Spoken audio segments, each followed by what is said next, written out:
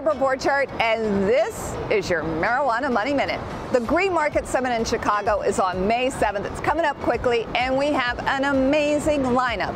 You will hear from Peter Miller, the CEO of Slang Worldwide, as he dives into building top-selling brands in the crowded vape space. We've also got Cresco Labs talking about building a national brand in cannabis.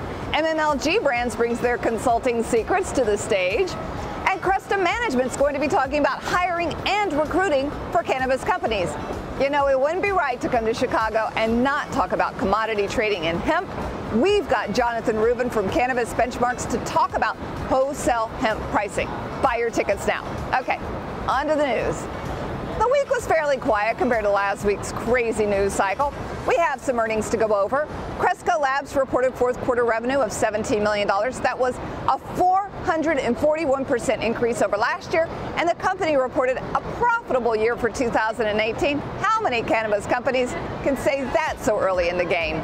Harvest Health and Rec reported $16.9 million in revenue for the fourth quarter, an increase of 135% over last year.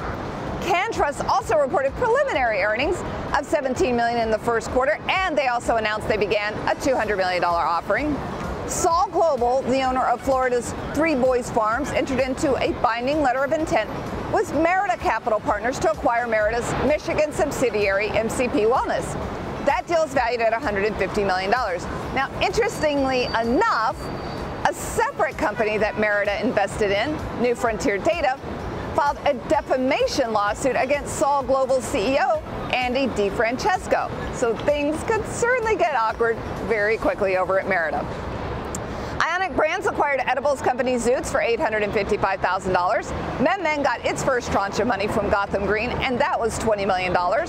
Pax Labs said that it raised $420 million.